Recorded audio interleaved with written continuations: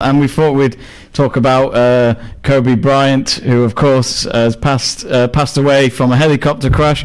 Connor, this is incredibly sad news because, funny enough, I was at a pub quiz last week, and the question in the pub quiz was what year did Kobe Bryant retire? We got the answer right, being 2016, but I never would have thought 3 or 4 days later I would find out on my phone that Kobe Bryant has died in a helicopter crash. Straight away, Connor, your thoughts on this?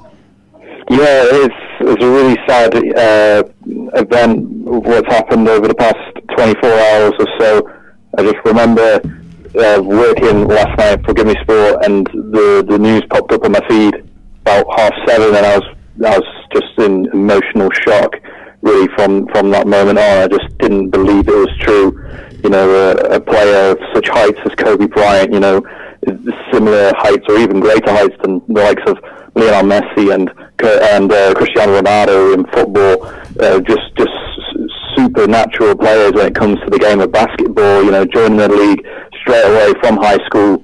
Not many people do that at all, and he goes on to have the career that he had. You know, 5-time NBA champion, 2 times finalist in the 2 times MVP finalist, 2008 MVP as well, 18-time All-Star, 15-time All-NBA, 12-time All-Defensive, 2-time scoring champ, first in points, games, and wins in Lakers history in both regular season and playoffs, and the only player in NBA history to have 2 numbers retired for the same team as well, Los Angeles Lakers. Just a really, really sad story, and one that's affected a lot of people because he had a bigger impact, not just in the sport of basketball, but overall in life as well, with the whole Mamba mentality. It really served a lot of people because he was just he really demonstrated how to be a person in life, both on and off the court. And you know, he did have his controversies and his middle-ups and things like that, and his mistakes, but overall he always found a way to try and overcome them, and he always tried to set the best example. I remember just reading some of the stories over the past couple of days, over the past day or so, of memories that people have with Kobe Bryant. And one of them was about how he always woke up at 4 o'clock every single morning to go to the gym and train. And that was just part of his mentality. If you want to be the best, you have to do everything else that no one else is doing. For him, it was to go to the gym at 3 or 4 o'clock in the morning and train and go onto the courts and make sure that he didn't leave that court until he made like 800 shots. And it's what made him become arguably the best in the whole history of basketball, up there with the likes of Michael Jordan. I think as well, I remember watching last night his final game for the LA Lakers in 2016, which he got 60 points in that match, and he turned it around in the last few seconds of the game to get LA Lakers the win, which is the best way to go out. And you could tell from within the arena everyone was going to miss him. He, as you say, equivalent of Messi or Ronaldo, where, you know, this is a great we may never see again. So when you see all the celebrities as well, they're filming it, they're stunned just as much as the fans were in the arena. Just shows how big of an influence he was. Yeah, he was a huge influence. Just going back to that game that you were talking about, his last game in his career, when he scored the 61 points. Throughout that entire season, he never averaged or scored more than 41 points up until that game. And wow. You know, throughout that year as well, there was celebrations and thankful videos being presented by each and every away team that he visited throughout the year. It was just a true love and passion for Kobe Bryant and what he delivered for the game throughout that entire season, and that same thing's being replicated now. Now that he's sadly passed away in a helicopter crash yesterday. I think it was the Toronto Raptors and the San Antonio Spurs yesterday were one of the first teams that found out about the Kobe Bryant death whilst they're still playing. I think it was moments before the tee-off in their game. And in the opening portion of the game, in the opening minutes, we have the 24-second clock in which a team must take a shot at the basket or there will be a turnover.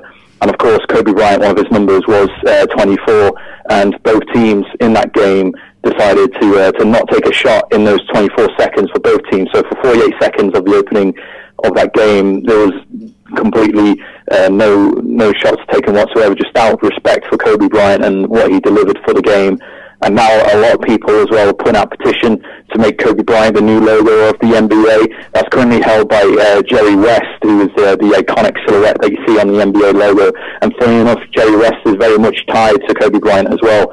He was the one that was responsible for bringing in Kobe Bryant through the draft. He traded for him because, of course, Kobe Bryant was originally drafted by the Charlotte Hornets, and the LA Lakers made a trade for Kobe Bryant to bring him into town straight out of high school, and Jerry West was a huge influence about that, and he was very emotional in his interviews with the press over the past 24 hours because of his deep connection with Kobe Bryant, and now a lot of people want Kobe Bryant, to become the new logo of the NBA and to be the new silhouette that everyone sees on the jerseys. And I think that would be a very fitting tribute for Kobe Bryant as well, for what he's done for the game of basketball and for the NBA.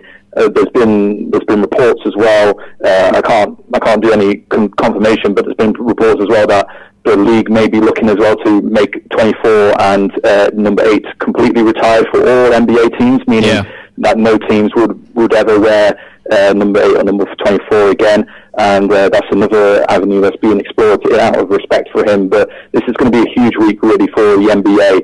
We're going to see plenty more tributes come out over the next coming days for Kobe Bryant. The LA Lakers are they were traveling in the air at the time of Kobe Bryant's death, and they only found out once the plane had landed in Los Angeles. And now, just in a few days' time, they're going to be playing against the LA Clippers, the Los Angeles Clippers, in the Staples Center.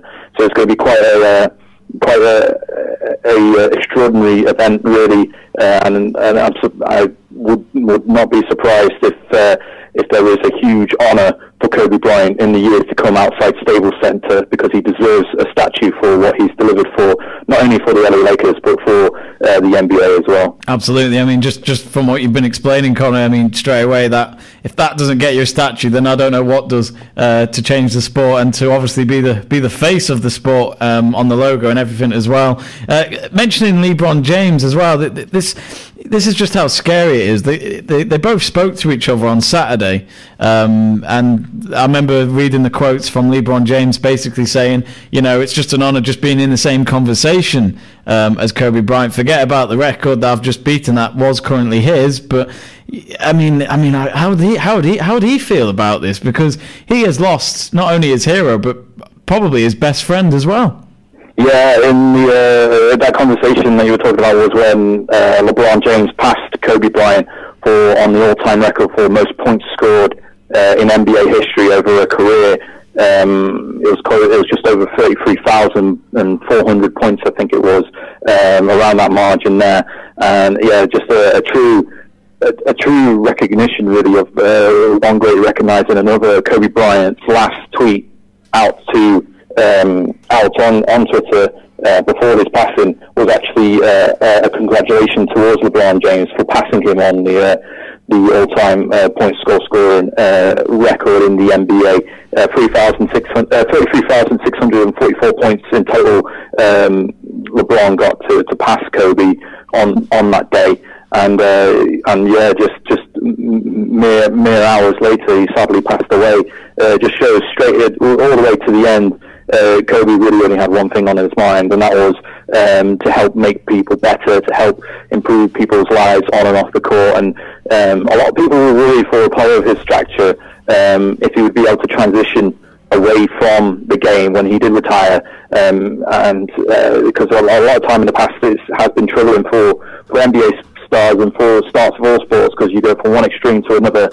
But for him, it was seamless, because he just went on to achieve great things as well with his Mamba mentality, his Mamba Academy as well, and of course he did win an Oscar as well for best short film for his Dear Basketball Story, which is a reflection on his love story with the game of basketball. So just truly an inspirational human being, and he will